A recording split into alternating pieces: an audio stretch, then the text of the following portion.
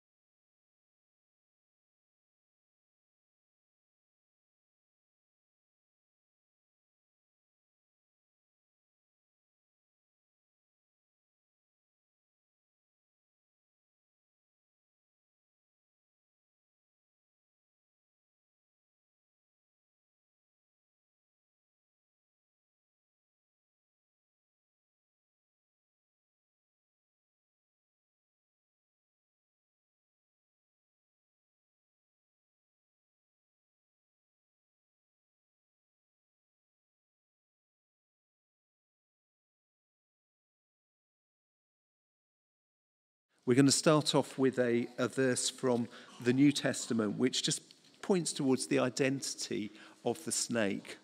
The great dragon was hurled down, that ancient snake called the devil or Satan, who leads the whole world astray.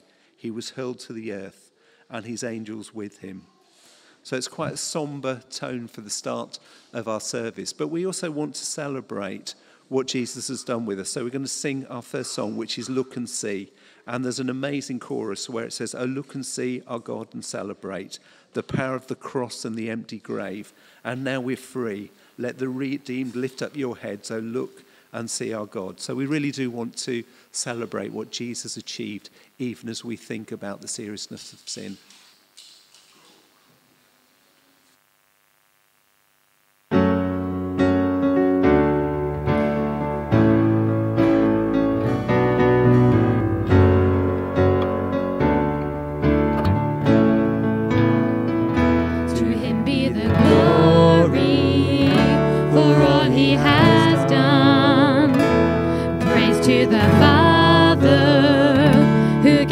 His Son, a ransom for many.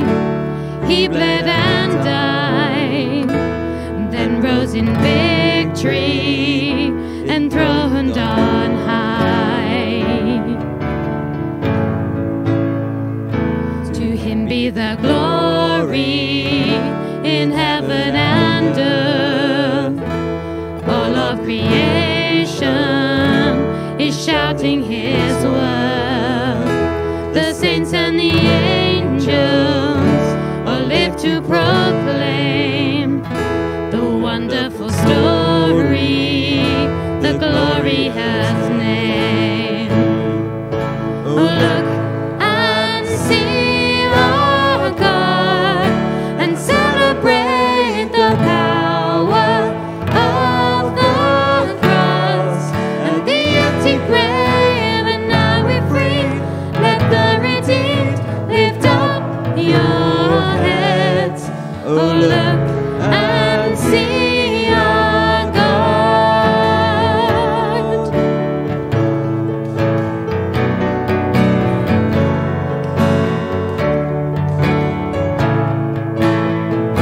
To him be the glory, he's coming again.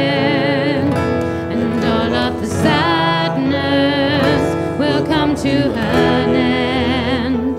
Oh, what a reunion, the bride and her king. Forever we'll praise him, forever we'll sing. Oh, look and see our God and celebrate the power of the cross and the empty grave. Let the redeemed lift up your heads. Oh, look and see our God. Oh, look and see our God and celebrate the power of the cross and the empty grave. And now we're free. Let the redeemed lift up your heads. Oh, look and see our God.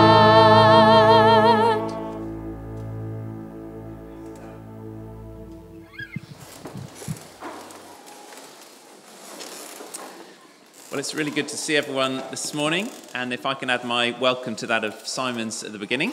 Just a couple of brief things to draw to your attention by way of notices today. As Simon said, do please stay for lunch. We're saying farewell to David and Hannah Casey, who David has been one of our elders, wardens, since the start of our church 3 years ago, and Hannah has been on our council, and they've meant so much to all of us as a church, and we're looking forward to saying a few words to thank them. We've got a couple of gifts for them as well. So do stay around, and if you haven't got food, do nip next door and buy something. You'd be most welcome to stay.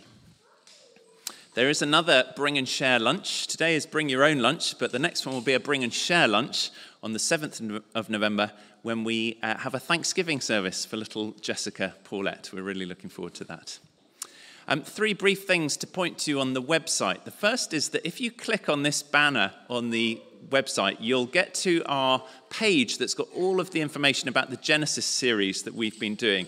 It includes all the past sermons on this series, if you've missed any, and also a question and answer that we had last week on the theme of sexuality, and the handout and the talk from Chris Lowe's talk last Sunday night.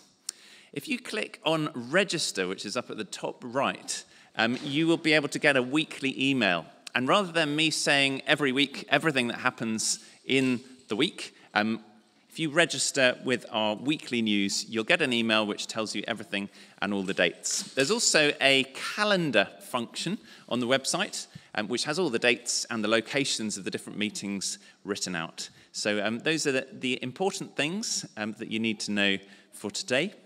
I'm going to hand over now to Katie, and she's going to lead us into a couple of things.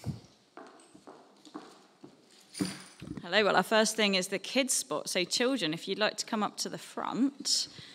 And as you do that, today's story is a little bit funny and a little bit strange. So we're going to work hard to understand what it means for us. But who can remember what our series is on at the moment? We're looking at an animal through the Bible.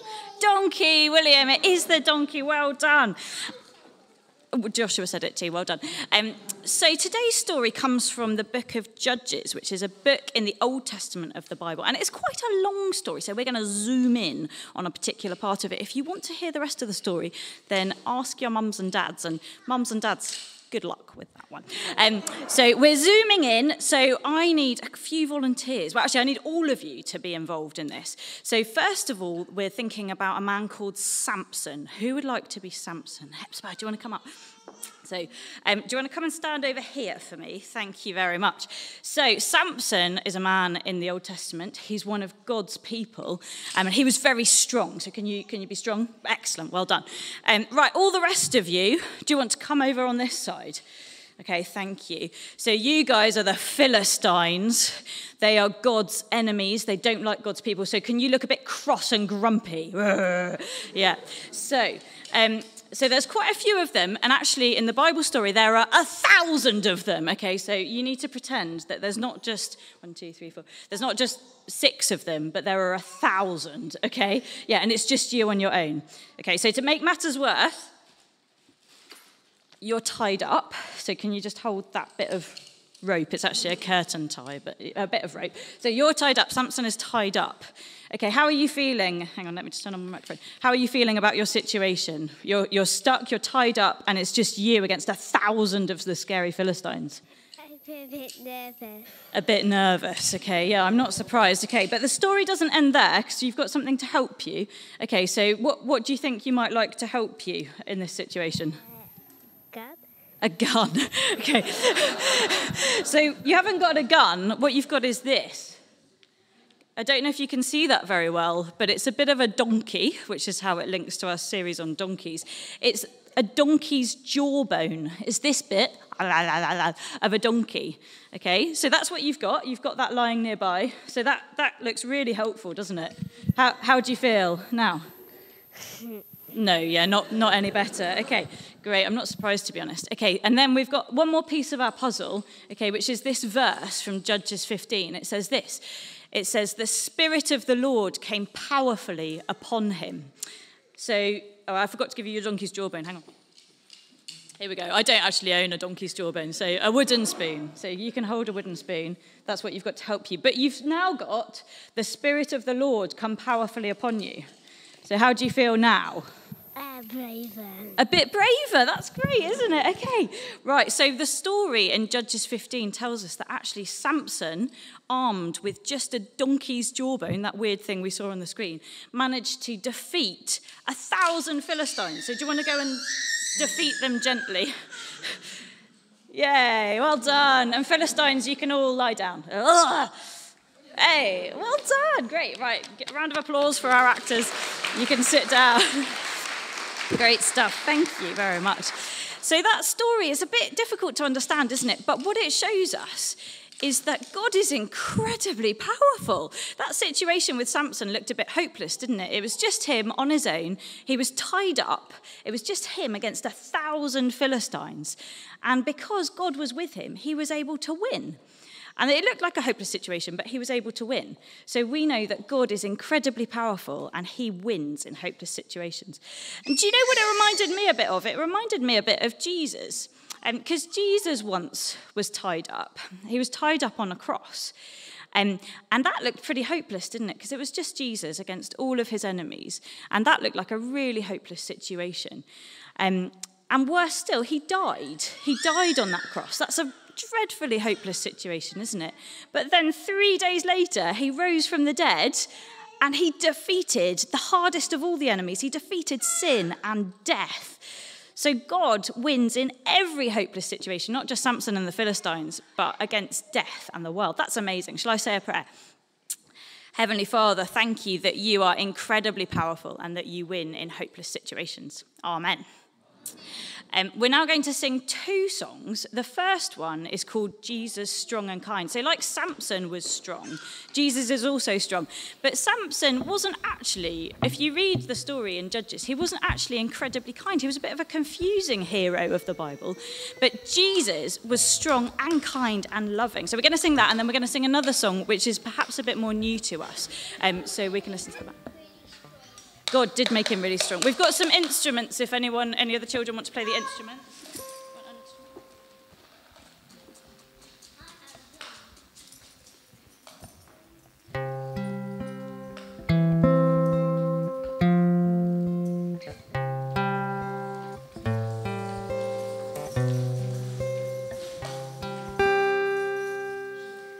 Jesus said that if I thirst, I should come to him. No one else can satisfy. I should come to him. Jesus said, if I am weak, I should come to him. No one else can be my strength. I should come to him. For the Lord is good and faithful. He will keep us day and night. We can always run to Jesus, Jesus strong and kind.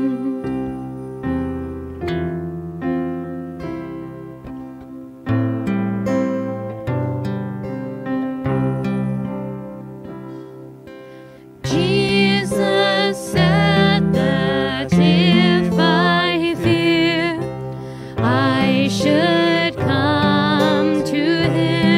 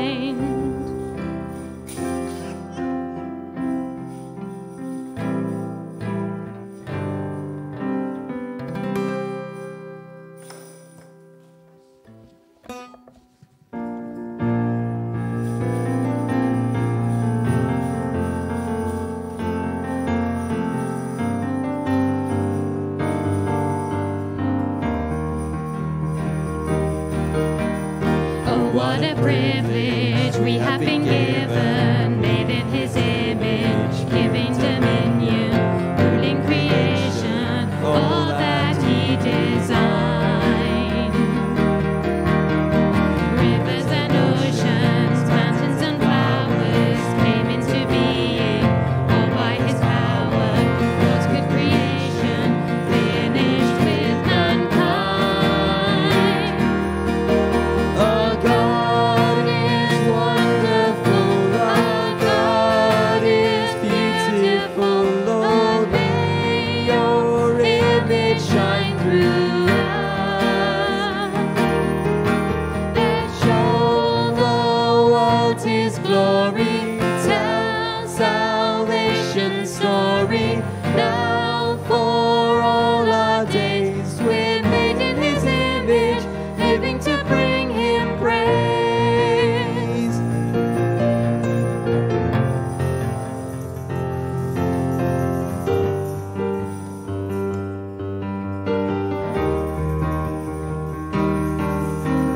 But we are fallen, sinful and broken, as we ignore the words he has spoken.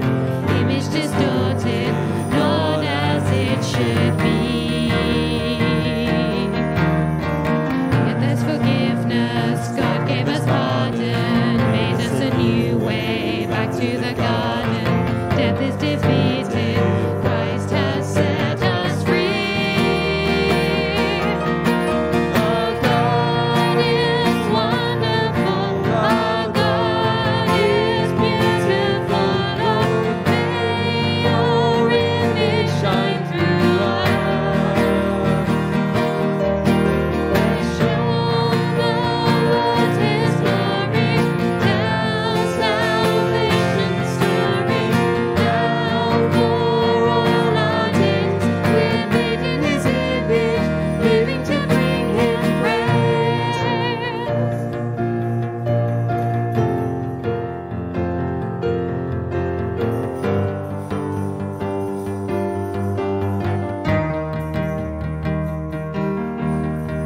Jesus Messiah, mighty to save us, showing the Father's glorious radiance, image revealed as God became a man.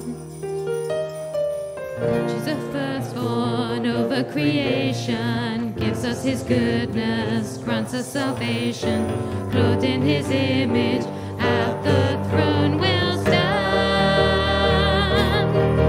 Our God is wonderful, our God is beautiful, Lord, may your image shine through us.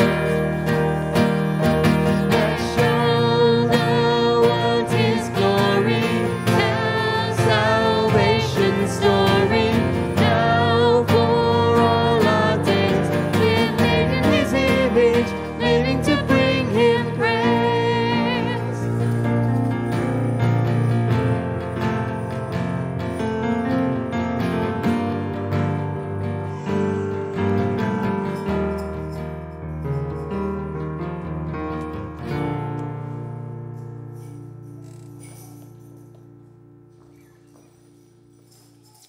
Great, do grab a seat. Thank you. It's almost time for the children to go out. So we've got children's groups today. So Emma heads up our kids' work. So Emma gives a wave, there she is. And Alice heads up our safeguarding. So if anyone's new and wants to chat to either of them about those things, then that's who they are. So firstly, we've got Scramblers, which is our 0s to 3s. They meet in the music room, which is just through the door on the left, follow someone else with a small child. And Joe Watson's leading that for us today. Thank you, Joe. We've got Great Sunday Morning Adventurers, which is for age 3 to 7s, and that's with Emma and someone. Great, lovely. It's all rolling. And that's in the community room, so follow Emma and Joe. And then we've got Trogs, which is for our 8 to 11-year-olds, and that's with John Gilbert and Sarah Gurtler. And you guys, I don't actually have a clue where Trogs leads, but you're in that way. In the staff room. Ooh, exciting. And then also tonight for our older youth, we've got CCHY, which is for 11 to 18s, and that's with Matt, Sarah, and Emily, and that's at 75 Thames Road. So it's time to go to your groups. adults, have a nice chat with someone next to you or across the room, and we'll rejoin in a few minutes.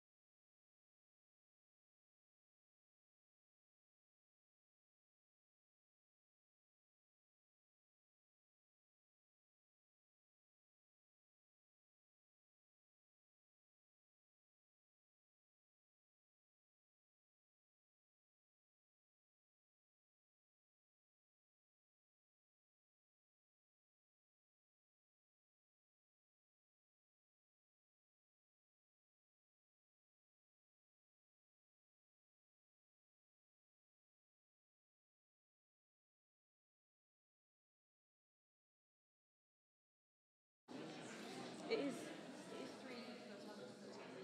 Yeah. I don't want to say the wrong thing.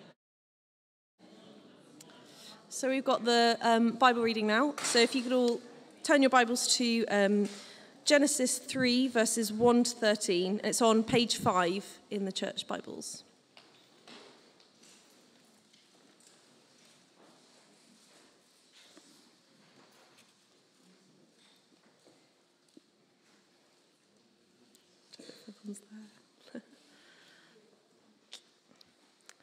Now the snake was more crafty than any of the wild animals that the Lord God had made. He said to the woman, "Did God really say, 'You must not eat from any tree in the garden'?" The woman said to the snake, "We may eat fruit from the trees in the garden, but God did say, 'You must not eat fruit from the tree that is in the middle of the garden, and you must not touch it, or you will die.'" "You will not certainly die," the snake said to the woman, "for God knows that when you eat from it, your eyes will be opened, and you will be like God, knowing good and evil." When the woman saw that the fruit of the tree was good for food and pleasing to the eye, and also desirable for gaining wisdom, she took some and ate it. She also gave some to her husband, who was with her, and he ate it. Then the eyes of both of them were opened, and they realized that they were naked. So they sewed fig leaves together and made coverings for themselves. Then the man and his wife heard the sound of the Lord God as he was walking in the garden in the cool of the day. And they hid from the Lord God among the trees of the garden. But the Lord God called to the man, "Where are you?" He answered, "I heard you in the garden, and I was afraid because I was naked, so I hid." And he said, "Who told you that you were naked? Have you eaten from the tree which I commanded you not to eat?" The man said, "The woman put you here with me. She gave me some fruit from the tree, and I ate it." Then the Lord God said to the woman, "What is this you have done?" The woman said, "The snake deceived me, and I ate."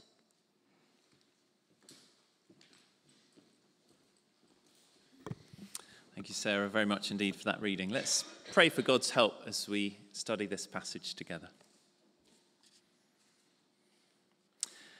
Our Heavenly Father, we thank you for your good word. And Lord, since we know that Satan loves to attack your word, making us doubt it, We pray that this morning you would help our hearts to be soft and teachable, that we would listen to what you're saying to us here this morning. For those of us for whom this is all brand new, we pray that you would open their eyes to see just exactly what has gone wrong with the world. And for those of us who've studied this passage many times before, please may this not be old news. Please may it be fresh to us this morning as we see more clearly the depths of our sin, but therefore more clearly the wonder of salvation. And we pray in Jesus' name. Amen. Let me read to you from Genesis 3, verse 5. I hope you've all got it open in front of you. Incidentally, we're going to start not putting the passage on the screen. So those of you who are at home, if you don't mind bringing a Bible with you when you come to join us at church, and those of us who are in the building, we'll have a Bible given to each of you on the way in. This partly makes it slightly easier for the tech team, but it's also great to have the Bible open right in front of us so that we can see what is being said and check that it is being said against the Bible. So verse 5, this is Satan, the snake, speaking. God knows that when you eat from it, your eyes will be opened, and you will be like God, knowing good and evil. Look at the news on any particular day, and yes, you might see some good news. You might see some celebrations of things that are happening. But sadly, you'll also see bad news. And that was certainly the case when I looked at the news on Friday. And I saw the appalling murder of an MP in a church by someone who attacked him with a knife while he was doing his job as a public servant. It was appalling. And add to that racism, COVID, suicide bombers, fraud, poverty, global warming. What is going on? What's gone wrong with the world? Over the last 5 weeks, we've been looking at Genesis 1 to 4, and we've just made our way to the end of chapter 2. And we've seen how good everything is. A relationship with our Creator, a beautiful garden, the gifts of work and rest and relationships. But now everything unravels. Genesis 3 tells us loud and clear what has gone wrong with the world, the account of the fall, which we're going to look at this week and next week. And although many of us will be familiar with this passage, we cannot view life without this lens. We cannot view life without this lens to understand what has gone wrong in the world on the wider scale and in our own hearts. And actually, as we understand the depth and the gravity of our sin, we get to see the wonder of the cross more clearly. So let's look at this story in 3 parts: the temptation, the sin, and the consequences. So first of all, the temptation. This will be helpful for us to understand what happened back in the garden all those years ago, but also what happens in our own hearts day by day as well. And in verse 1, we meet the snake. Now, there's no attempt to explain or defend this talking snake, or explain how in a perfect world he came to sow the seeds of temptation and rebellion. You see, there are many questions that the book of Genesis doesn't answer. It raises far more questions than it answers. But we do know from that verse that Simon showed us at the beginning of the service from Revelation that this snake is associated with Satan, a real, evil, spiritual personality who has himself rebelled against God and who with devastating hatred wants to turn God's people away from him. Now, on the one hand, he is incredibly evil and nasty and crafty, but actually he's no match for God. It's not like there's a battle of 2 equals. In fact, he's described here as just a creature, just part of the creation. And though that raises questions, it's quite helpful because it reminds us that this is not 2 equal and opposite people in the boxing ring fighting it out, God versus the devil. The devil is just a creature. But nevertheless, he is crafty. Also being a creature, he should be underneath the man and the woman. Do you remember we've been seeing that mankind is to rule over the world, to be over the creation. But here it looks like things are beginning to turn topsy-turvy. as instead of humanity over creatures, the creature is starting to take authority over humanity. Let's look at 3 of his tactics, because these are tactics that you will experience this week when you face temptation. First of all, he questions God's word. Let's look at the story. Satan is the master of spin. Verse 1, now the snake was more crafty than any of the wild animals that the Lord God had made. He said to the woman, did God really say, you must not eat from any tree in the garden? Did God really say? Questions are powerful in and of themselves, aren't they? They sow seeds of doubt in your mind. And this one is already beginning to suggest that God is rather mean. Instead of focusing on the perhaps 999 different trees that they were allowed to eat from, inevitably Satan zeroes in on that one tree that they have to move away from.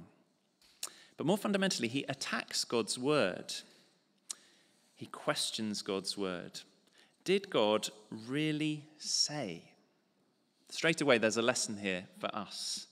Satan strikes at God's word. God is good, and he relates to us through speech.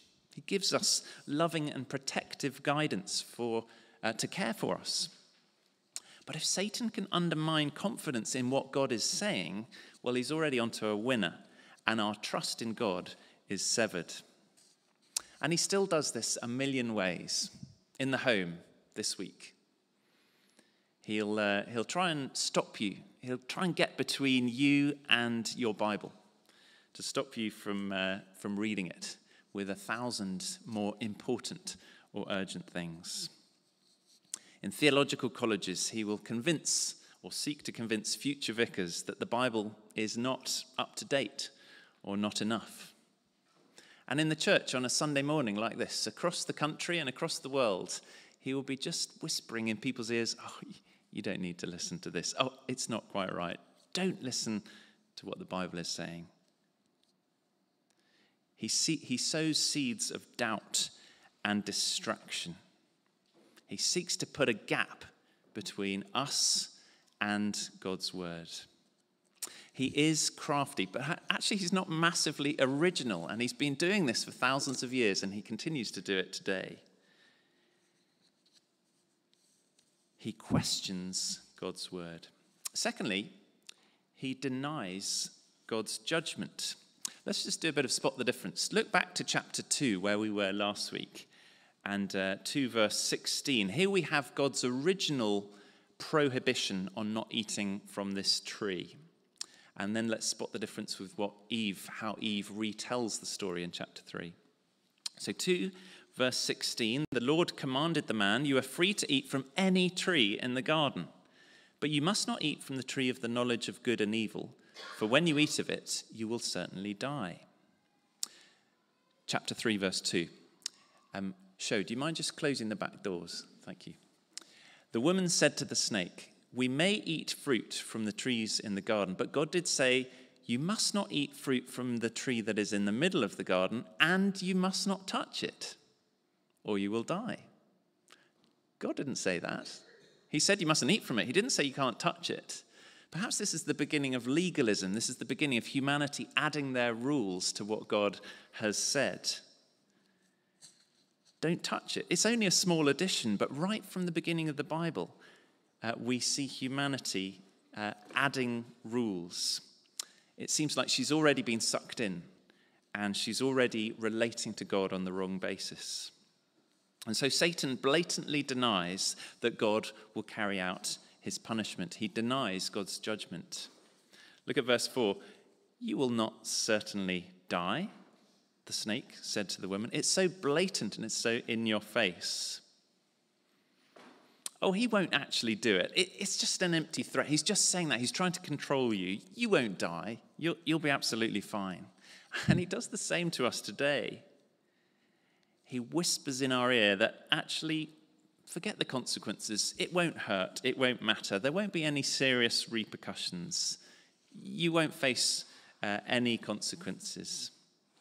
But tragically, we will die.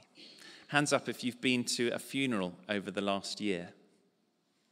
Yeah, quite a few of us. And for many of us, that will be people in your own families. Who are you going to listen to? A snake, a crafty creature who tells you that you won't die? Or God, who says very clearly that you will? So Satan is crafty. He questions God's word. He denies God's judgment.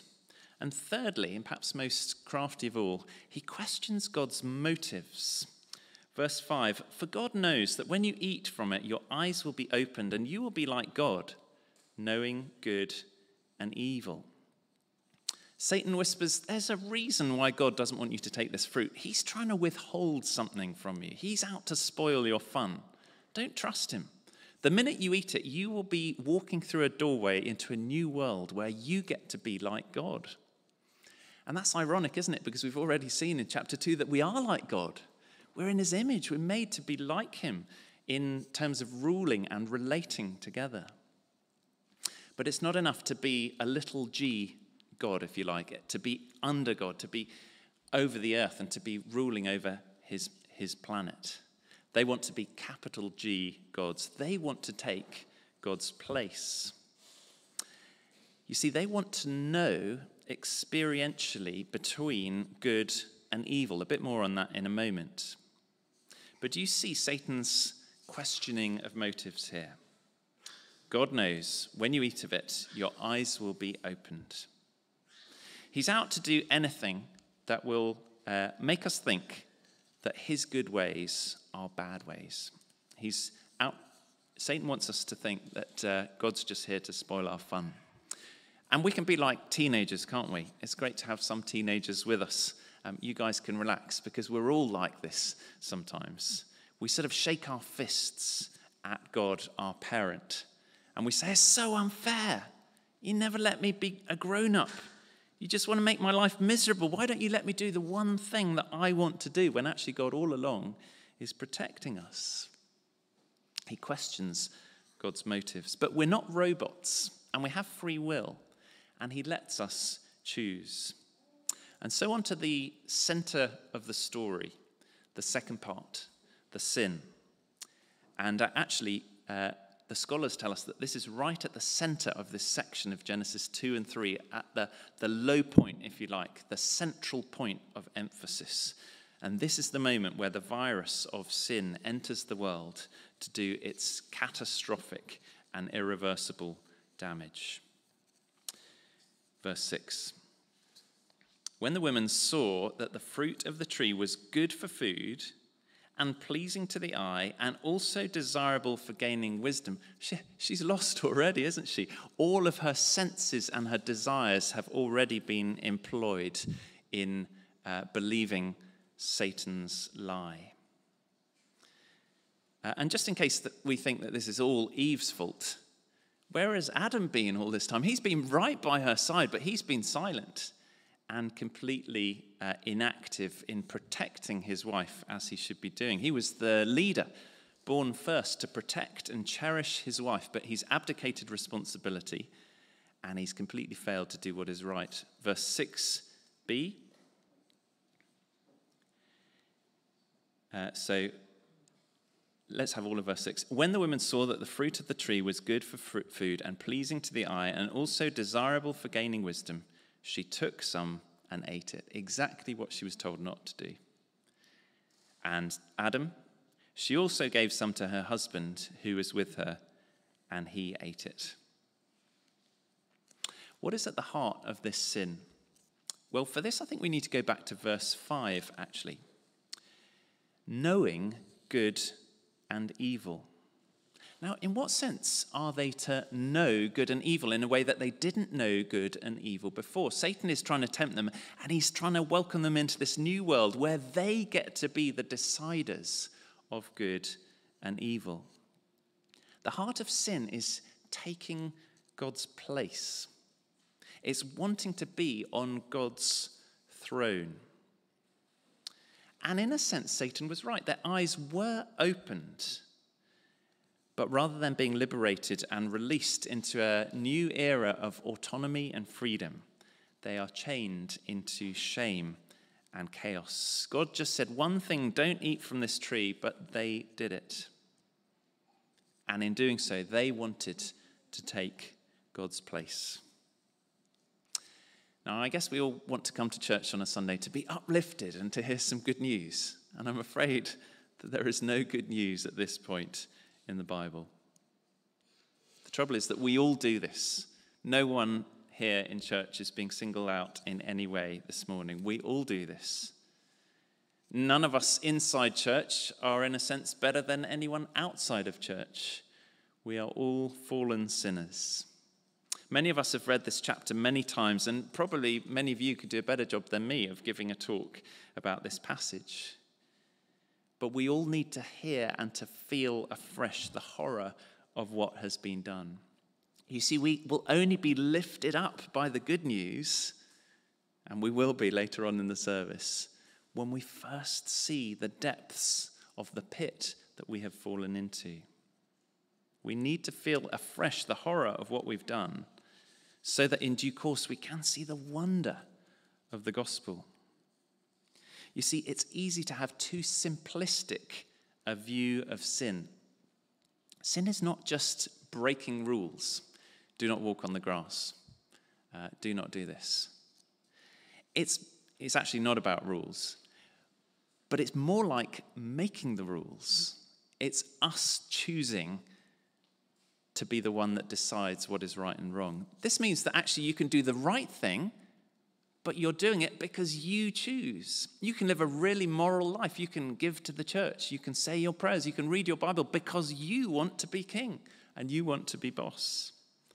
We don't just need to repent of our bad deeds. We need to repent of our good deeds. We need to repent of us being on God's throne. In Parliament, there is a throne, a jewel-encrusted, velvet-embroidered throne where the monarch sits at the state opening of Parliament. And I once heard of a group of tourists who were looking around the Houses of Parliament and came to this throne.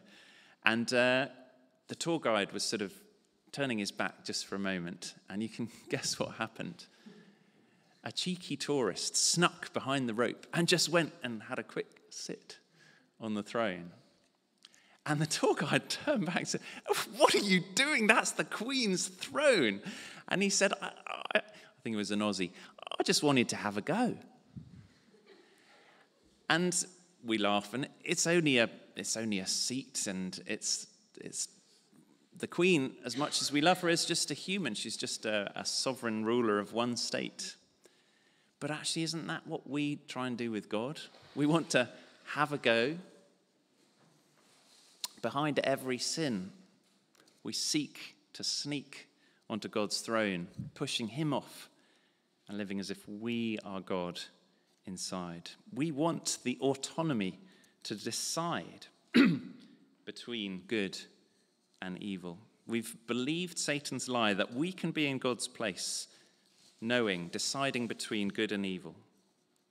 And we've been doing it for so long that we just don't realize how outrageous it is. It started with the first captain of the human race, Adam, and we follow in his footsteps. So essential that we see how far we have fallen.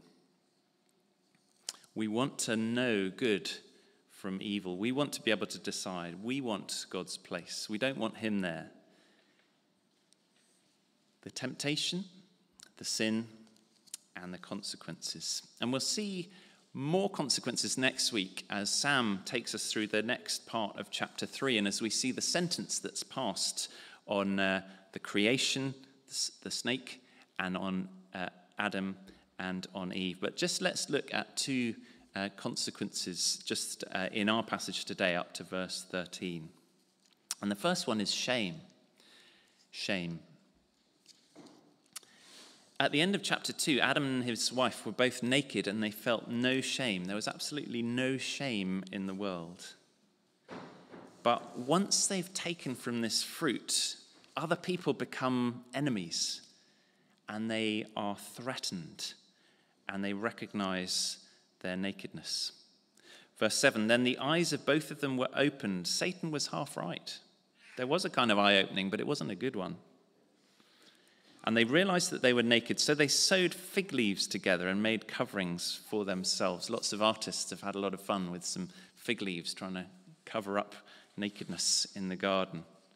Actually, we've been making fig leaves ever since. Our fig leaves may look a bit more subtle and a bit more 21st century in terms of our achievements at work or our alternative lifestyle or our Sunday masks that we put on. But they're all attempts to paper over the cracks of what we've done. They're all ways in which we seek to feel better about ourselves. Could it be that if we're really honest, on a Sunday, we don't want people to know the real me? We put on the fig leaves and the masks. But before God, we can't cover up. We are guilty. But it's not just that they hide from each other. In verse 8, they hide from God as if that was possible. Verse 8, then the man and his wife heard the sound of the Lord God as he was walking in the garden in the cool of the day, and they hid from the Lord God among the trees of the garden. And the Lord calls after them with questions. He knows the answer, but he comes after them. He wants to confront them with the seriousness of what they've done, but they go hiding. I've mentioned before the stories of Patricia St. John, amazing stories for children, well worth reading even if you're an adult as well. And in one story, Treasures of the Snow, Lucian, who's a slightly naughty little lad, is winding up his next door neighbour, Danny, by holding his kitten over a precipice. They live in the Alps. And he holds this little kitten dangling over the precipice just to make him annoyed. But he actually slips and he actually drops the kitten over this precipice. He didn't mean to, but his kind of taunting of this little boy just got worse. And then what's so terrible is that Danny himself launches himself off the precipice to try and rescue his kitten. Spoiler alert, Danny is okay. He breaks his leg terribly, and that's the rest of the story goes from there. But Lucian at this point thinks that he's killed Danny, and he just runs. He runs to the hay shed and he hides himself. And it's just like what we do. We hide ourselves. Maybe one of the reasons we're so busy in our work is because we hide ourselves in our work. And shame comes into our relationships and into our marriages and into our church and into our relationships. We hide from one another and we hide from God. Well, please don't hide this morning. You're among friends and you are before a holy God who, as we're going to see, comes after you. First of all, shame, and secondly, blame. And we see this in verse 12. Let's just look at these questions that God asks. Verse 9, the Lord God called to the man, "Where are you?" He answered, "I heard you in the garden, and I was afraid because I was naked, so I hid." And he said, "Who told you that you were naked? Have you eaten from the tree from which I commanded you not to eat?" And then listen to this answer. It's like a double swipe, both at God and at Eve. He's kind of passing the buck. "The woman you put here with me, she gave me some fruit from the tree, and I ate it. It's your fault, God, and it's her fault for giving it to me." The man said, verse 13, the Lord God said to the woman, "What is this you have done?" The woman said, "The snake deceived me, and I ate," passing the buck.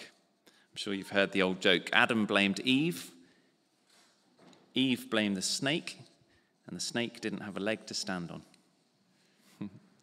Workplaces, marriages, schools, factories, homes, shops, they're all places of shame and blame as we seek to hide and pass the buck. Just look at how you react next time you know you're in the wrong.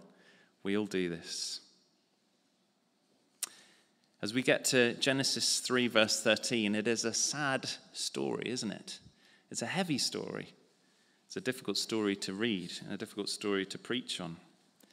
But we're actually beginning to see with God's lenses what has gone wrong with the world. And it's so helpful.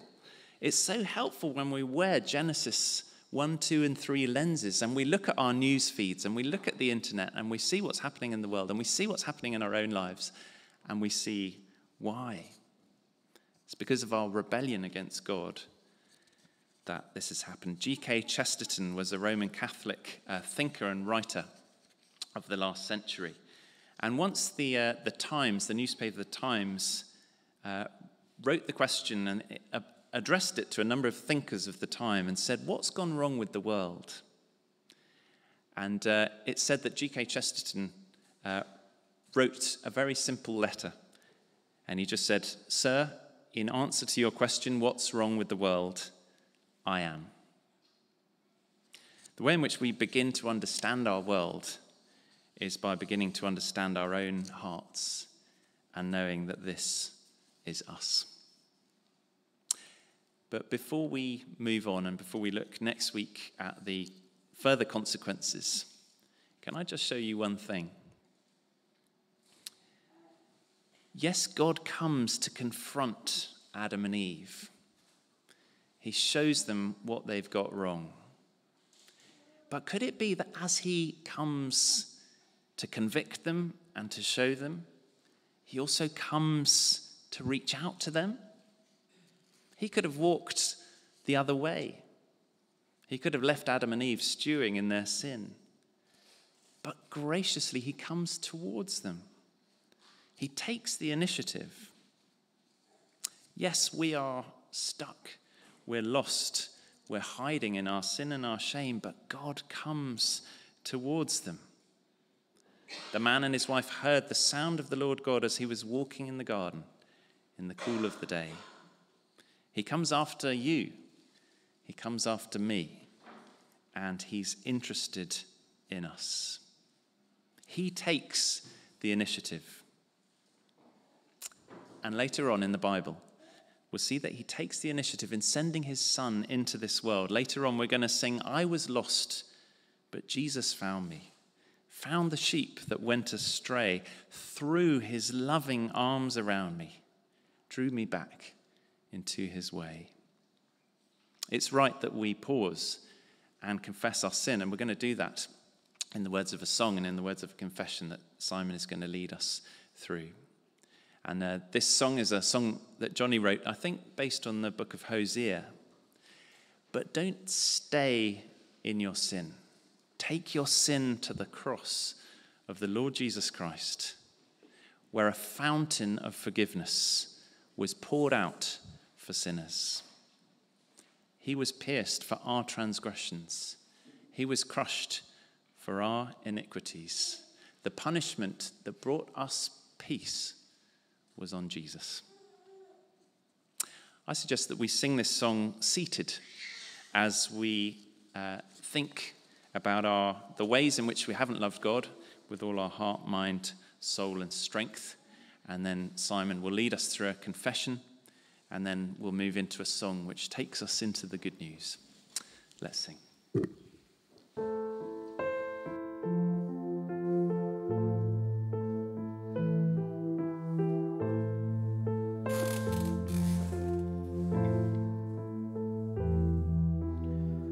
We have been those who have not done right. We have been those who've hidden from the light. We have been those full of idolatry. We have been those who lived unfaithfully. Forgive our sins, Lord. We return to you.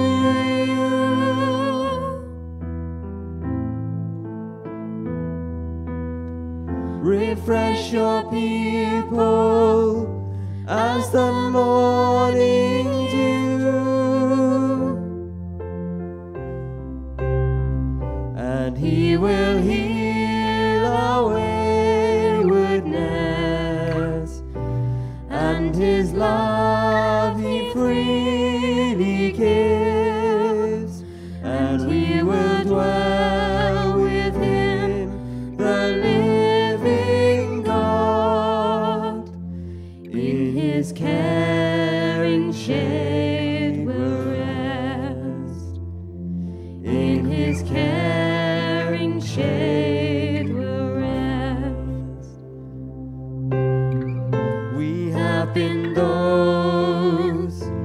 who reject the law. We have been those not bowing down in awe. We have been those who have wandered far. We truly are dependent on your scars. Forgive our sins, Lord. We return to you.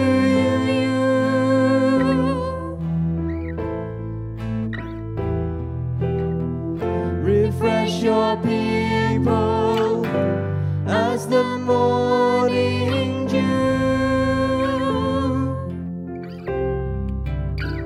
and he will heal our waywardness,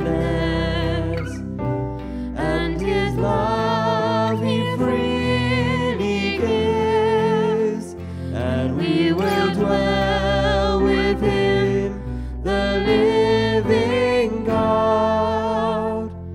In his caring shade we'll rest. In his caring shade we'll rest.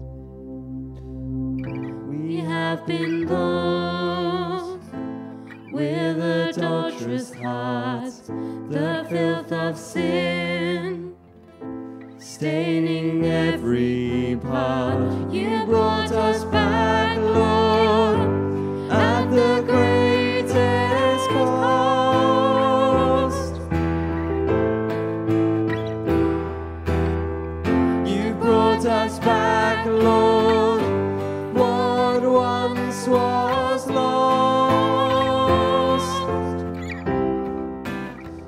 and he will heal our waywardness, and his love he freely gives, and we will dwell with him, the living God. In his caring shade we'll rest. In his caring shade we'll rest. In his caring shade we'll rest.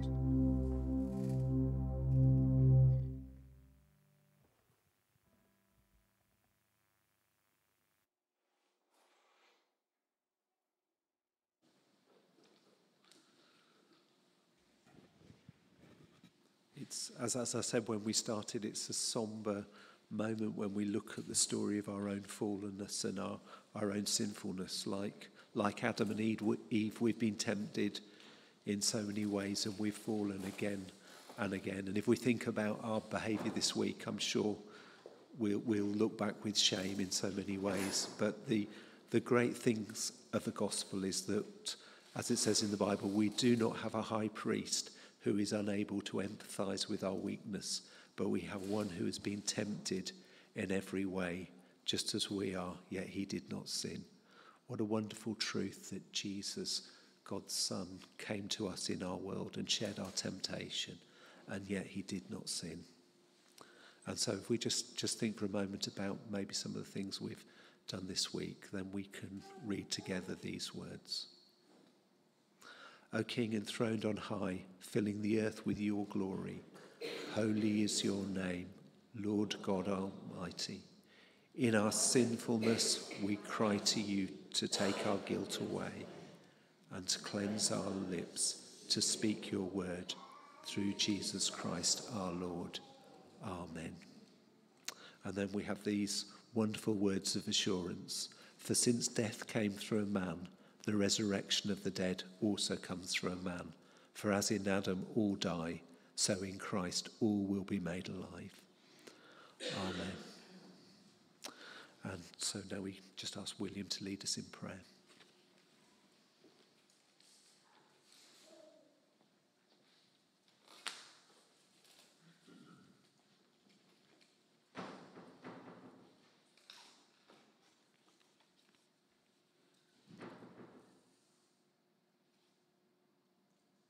Heavenly Father, we just call out to you and we thank you for that assurance of your glorious grace and your matchless love through Jesus Christ our Lord.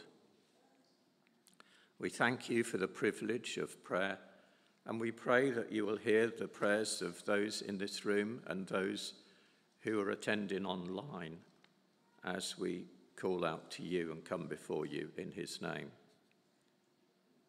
First, Lord, we pray for Piak and Nam, our partners in Christian mission, seeking to meet up with and witness to Thai people living in the UK. We pray as they will be attending the OMF Diaspora Returnee Ministries UK conference later this month at Cloverley Hall in Oswestry. They say that they will be welcomed as full-time members officially there. So, Lord, we pray for them now, and we pray for them as they will be preparing to attend the online OMF course, and that the way will soon be open for them to meet up with the OMF headquarters in Singapore.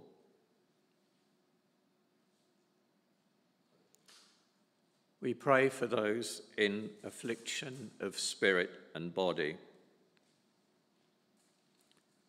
Lord Jesus, our healer and saviour, spread your wings and hands of love upon them, and minister unto them in their pain and suffering. We remember little Maxie, a 6-year-old boy who suffered a traumatic accident, and we pray for his full recovery, O Lord.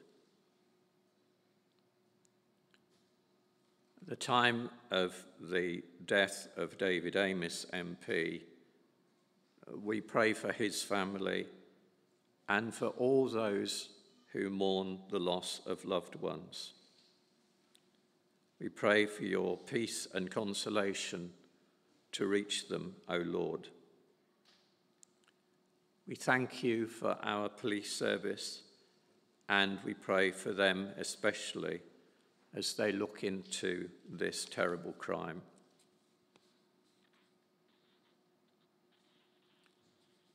Nearby to Huntingdon is the village of Leighton Bromswold, and George Herbert was rector of that village 400 years ago in the midst of the trauma and the terrors of the English Civil War. With him we pray these words: "Teach me, my God and King, in all things thee to see, and what I do in anything, to do it as for thee."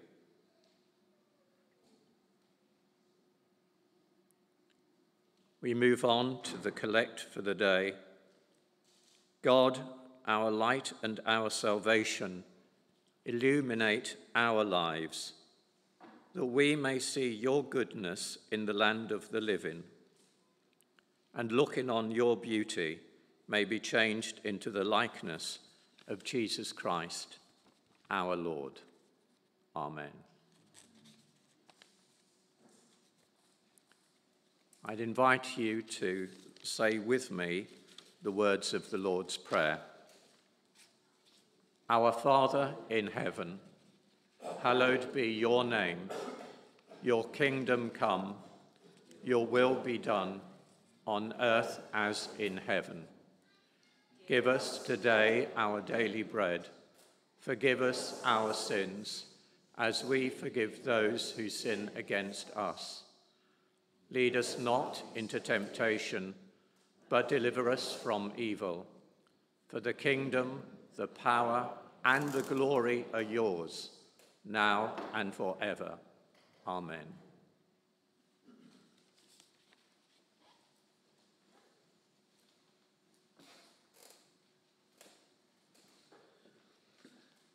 And as we come to the end of our service, we're going to be singing the song, "I Will Sing the Wondrous Story."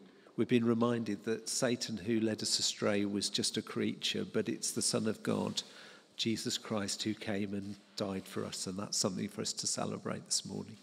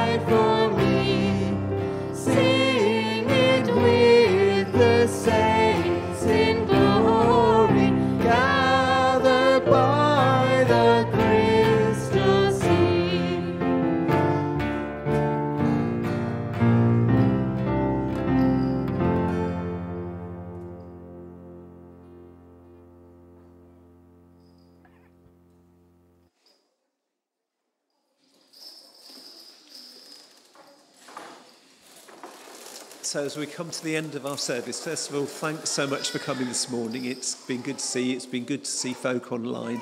Please do stay for coffee afterwards.